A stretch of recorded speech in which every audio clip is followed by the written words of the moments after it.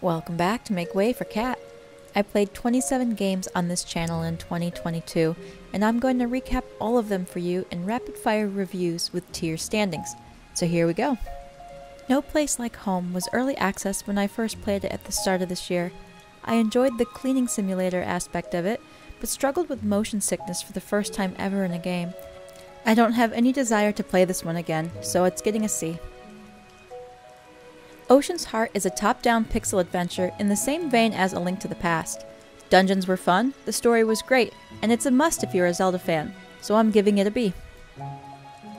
I remember finishing Strange Horticulture and thinking, I know it's January, but I know this game will be in my top games for the year. Now we're here, and it's an absolute standout. A perfect mix of horticulture sim and puzzle game with a creepy story and multiple endings. Some find the cataloging and labeling frustrating, but I really liked it. This is my first S tier of the year, and I can't rave enough about this game. Pokemon Legends Arceus felt like the first Pokemon game designed for us adults who grew up with Pokemon from the beginning. From sneaking around and catching Pokemon in the overworld, the fun story, and nods to previous games, I had a blast from start to finish. Plus, this game holds one of my favorite memories of the year, beating Giratina with my shiny Psyduck, giving this one an A for the first Pokemon game I've finished since X and Y. Brookhaven Grimoire looked like a super promising dark fantasy-bent Stardew Valley. It could have easily been an S-tier game. It delivered on story but failed in quality of life. My game bugged and I wasn't able to open the last area in the Unwritten Lands. I'm sure a ton of stuff has been fixed by now, and despite the issues, I still sunk a lot of time into this game, so I'll give this one a B. Core Keeper was a fun little jaunt into my Terraria nostalgia, but it feels like a game built specifically for multiplayer, which I don't typically play, and really I just wanted to play more Terraria. I'm giving this one a C. The premise and the story were there, but it just isn't for me. Calico was cute, but it was very short. It didn't offer a lot, and the art style wasn't my favorite. It was weird in a lot of the best ways, but there wasn't a lot of content, so I have to give this one a C. Lost Nova was a short and sweet puzzle adventure with a cute story. I don't have any glaring negatives from this game. It's a cozy game worth the play, so I'm gonna give it a B. Dragon Cafe is part logic game and part baking sim. The hand-drawn art style and puzzle questing were nice, but the baking aspect was a repetitive chore. I did like this game, but some of the puzzles were tough even for me, and while I'd normally 100% a game like this, I gave up when I finished the story. For that, I'm gonna give it a C.5. Little Witch in the Woods has interesting characters, gorgeous art style, and a puzzle-style potion-making progression that unravels a good story. I didn't want to stop playing, but unfortunately the game stopped on its own abruptly. As it's early access, it could have been an S tier for me if it was done, but I'm giving it an A because I do want more of it immediately.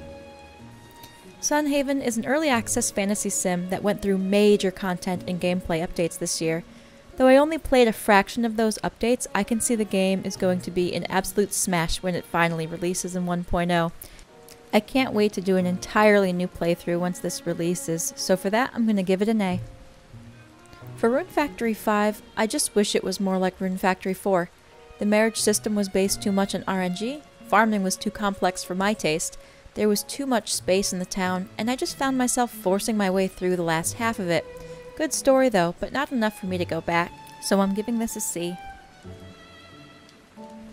Apico is a chill bee breeding sim with more complex requirements for breeding new bees the further you get in.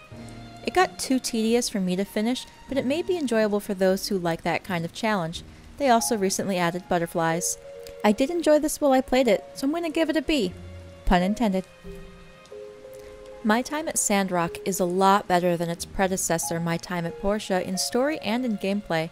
While still in early access, it's already had at least 2 major content updates surrounding the most interesting character, Logan.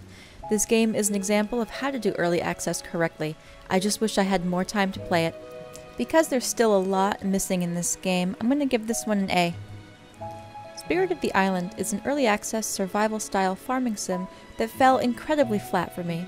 The story was too short and underwhelming, the gameplay is underwhelming, and the content patches are small and also underwhelming.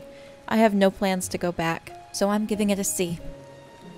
Time on Frog Island played like the item exchange quest chain from Ocarina of Time, but there were no words, no map, no directions, and no clues. Because of that, it was no fun, and I returned it. My only absolute F this year. Dinkum took over my entire channel in August this year, and it was addicting from the very beginning. It's still in early access, and I look forward to more content updates. S tier for sure. Ooblets is a Pokemon meets card-based dance battle farming sim, and I enjoyed my time in it. It flopped on my channel, so I continued to play it offline. I've lost my taste for card games since my college Magic the Gathering days, but this felt less like a card game and more like a strategy game that doesn't take itself too seriously. I also love the exploration, the customization, and the overall humor and art style. Plus, finding shiny Ooblets feels just as rewarding as finding shiny Pokemon without the hassle of farming spawns over and over, so that's why I'm giving this game an A. Disney Dreamlight Valley is Disney's take on Animal Crossing, and it is delightful. The quests are fun, I enjoy customizing the town, and myself. Weirdly, unlike Animal Crossing, designing interiors isn't that fun for me. I don't find much replayability between new content, but so far there's been big content updates every month. And even the Starlight Path events generate enough content with fun rewards to warrant sticking around for a while. Even though this game is early access, it actually feels like mini expansions rather than core game updates. That's why I'm giving this game an S, because it's easy to pick up again after being away for some time, and the updates are consistent and great. Potion Permit, despite some game control flaws, played like a perfect potion making sim for me. I love the doctor mechanic, the puzzle solving potion brewing, and the little stories from all the NPCs. I 100%ed this game in about 25 hours and enjoyed every minute of it. When I wasn't playing it, I thought about playing it. For that reason, I'm giving it an S. Coral Island came out in early access with a lot of anticipation back in October. There wasn't a lot of game to play, but what was there is stunning. Despite the need for a ton of quality of life adjustments, there's a good story brewing with all the farming sim activities you've come to love in these types of games. I can't wait for more. I'm giving it an A for now, but I could see this as an S tier game later on in development. Lonesome Village is a super cute puzzle game with an unabashed love for the Zelda franchise. Short but fun to play, I give this one an A. I really wanted to like Potionomics. 2022 was the year I realized that I hold a special place for potion making sims. I love the characters in this game, the mystery of the uncle's death, and even the potion competitions. The time constraint is what killed it for me. The looming deadline made me feel like I was rushing a process to perfect potions I didn't even know how to make yet. For that, I'm giving it a C. A Little to the Left started as a sweet, relaxing puzzle game and ended with several rage quits. It was very short, and some of the later puzzles felt arbitrary, like the correct position of a sandwich crumb. I finished it because I felt like I had to, but I had to look up all the rest of the answers, and for that reason I'm giving it a C. Blue Oak Bridge had a rocky first day with control issues, but a quick patch made it playable. Since then, I'm enjoying the opening quests and a promising storyline. This one is in early access, and I'm not going to count it out yet. I'll be continuing this adventure at some point, and for that reason, it gets a B for now. I find it tough to review Pokemon Scarlet because I'm a casual player. I enjoyed the quests, the gyms, the Team Star bases, but just like every other mainline game since X and Y, I didn't finish it. It's definitely not as good as Legends Arceus, so I'm giving it a B. In early access, Kinseed seemed too complicated for me, so I never played it.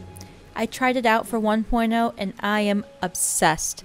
It feels slow in the reputation grind, but between the quests, the NPC stories, building a blacksmith empire, and picking out a spouse, the game is packed and played completely at your own discretion and pace. I love this game, and it's the final game I've played this year. It's a solid S. So what's my game of the year? You might think it's Kinseed because it's consumed my entire December on my channel, but it's actually Dinkum! I was obsessed with this game, and even in early access it has so much to offer.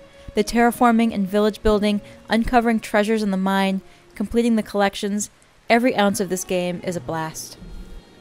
What was your game of the year? Did you agree with my rankings? Let me know in the comments below. Thanks for watching, and I'll see you in the next one.